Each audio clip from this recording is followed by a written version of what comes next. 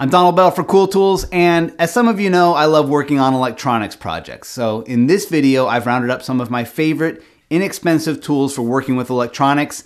First up, the Aven adjustable circuit board holder.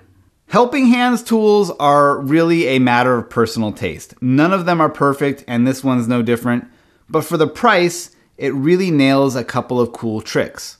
The first one is that once you secure an unpopulated circuit board in here, wedging it in the grooved spring-loaded grippers, you can quickly flip it back and forth. This is great when you need to drop in a component from the front, bend the leads, flip it over to solder it up, and then flip it back for the next component. With this, it's easy. There are thumb screws to tension everything up just the way you want, and it sure beats working off a table, and it's more rigid than a flexible arm clip. The second thing this is great for is desoldering components. If you screwed up and you need to take something out, you can heat on one side and pull or pry from the other. Or if you're using a solder sucker, you can really just rest your hand on this thing and get right to the spot without having to chase it. That's all there is to it. It's a simple and inexpensive tool, but relatively well built, and I'm surprised I don't see them more often. Next up, my favorite flush cutters from Hakko. For more years than I care to admit, I would cut and trim wires and circuit leads using these generic wire cutters.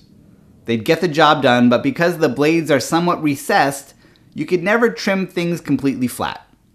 For that, you need flush cutters, and it's a subtle distinction, but these are so much more satisfying when you're cleaning up the bits of wire on a project. Because the cutting edge is moved all the way out front, you can take that cut right down to the board if you want. And here's a quick tip. I learned this from watching Sar Drimmer from Boldport solder up his beautiful projects. Typically, when you solder a connection together on a through-hole circuit board like this, you get what looks like a little mountain of solder. Then you can come back through and trim it down, and maybe you get something like this, and it's tidy and it gets the job done.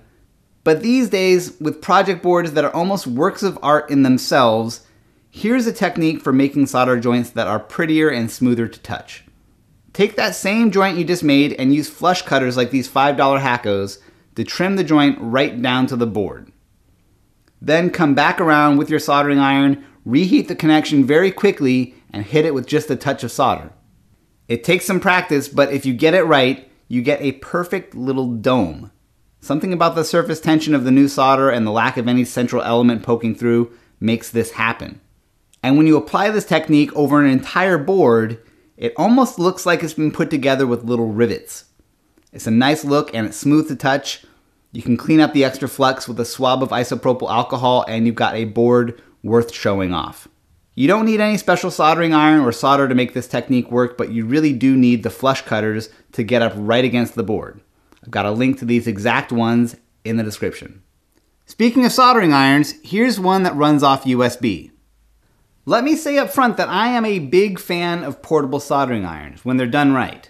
I've used the $35 Hakko, I've used the $40 Dremel Versatip, and I even have a separate video directly comparing all three of these. But for this video, let's just focus on this USB soldering iron. Here's what I like about it. Number one, it's skinny. It's the skinniest iron I've ever used, which makes it really nice to hold. All together with the cord, it's just super compact. Two, it's cheap. Even if it's not your favorite soldering iron at $9, you can put one in every kit you have and not be precious about mistreating it. Number three, USB is everywhere. You can plug it into your computer or a portable charger or a wall adapter. There's nothing to recharge. And four, there's built-in safety. Touching this little button turns it on, and if you let it go for more than 15 seconds, it turns off automatically. Now, it's definitely not perfect. It only really gets hot enough for general electronic work, and the skinny tip loses heat quickly. Also, while it's portable, it's not exactly cordless. You still have to plug it into something, even if that thing is a portable battery. Which also means that if you lose this adapter cable, you're hosed.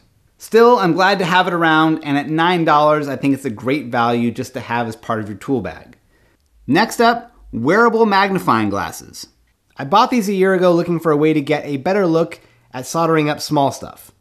They really are perfect for those times when you're wiring up or painting or gluing up something tiny and delicate. Plus, there's a little LED on the front that helps put a little extra light on things.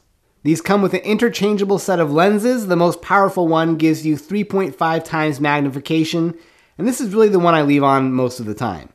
I honestly wish that went up a little higher, as those lower lenses really don't do much for me. The lenses are plastic, so they can get scratched if you're not careful, which I'm a little guilty of. On the upside, compared to glass, these are lightweight and can be worn for long periods without hurting your face. The lenses also flip up and down so that you can kick in the magnification just when you need it. But by far, my favorite use for these is to put them on and surprise people. They make you look so super nerdy. These should actually be filed under birth control because they are quite possibly the unsexiest pair of glasses ever made. Next, a $10 servo testing board. Servos are one of the coolest weapons in the Maker arsenal. Unlike a simple motor which spins either forward or backwards, a servo provides gradual, precise movement, left or right. They're the steering mechanism in any remote-controlled car you've ever played with. But to make a servo work, you have to send it more than just power, you have to send it a control signal too. Otherwise, it won't work at all. Now, there are relatively easy ways to control servos with an Arduino board or a Raspberry Pi, but you'll have to do some programming, it's not cheap, and you'll need to breadboard some components. It's kind of a hassle. As an alternative, you can get a small, cheap servo tester like this. You can get them smaller and cheaper, but this $10 one from Lawonsole has some nice extras. On the left side, you plug in power, anything between 4 to 8 volts. The voltage gets displayed here on the little readout. The terminal block takes any kind of bare wire from a power supply. The other socket here can connect to the 3-prong balance cable of common 7.4 volt RC LiPo batteries. Next to the terminal block, you have these 2 sets of servo connections. With these, you can hook up either 1 or 2 servos and control them simultaneously. On the right side of that, you have this nice knob that gives you a full range of control on the servos. And below that is a toggle button that returns the servo to its center position. I learned about servo control boards from Jonathan Odom's project on making this animatronic 3D printed robot puppet. He used 5 of them to manually animate his puppet. And for what it's worth, Lawonsole has another board that lets you connect and control up to 6 servos, but I haven't tried it yet. More than anything, I just love how this cheap board gives you a quick way to play around with servos. Last weekend, I used cardboard and some magazine cutouts to quickly mock up a silly design after dinner that probably would have taken me an hour to put together with an Arduino. Next up, a swivel head deburring tool. There are a few different types of deburring tools. This one is a swivel head model made by General Tools. It's essentially a plastic handle that holds a curved metal blade, perfect for smoothing out any sharp edges left behind from cutting metal or plastic. It's a quick tool to use, it's sharp and doesn't take a lot of force. It's commonly used by plumbers to smooth off the rough edges of freshly cut pipe. For me though, I mostly use this for cleaning up holes drilled into metal or plastic project enclosures.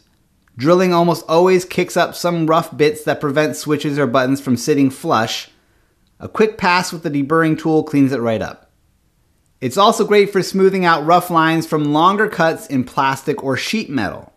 For example, on my Hello Kitty go-kart for Maker Faire, I had to carve away a lot of pink plastic with hacksaws and rotary tools. To make everything look a little bit more deliberate, I ran the deburring tool over a lot of it to remove the shredded and melted bits. Next up, a cheap way to hold things down on your workbench.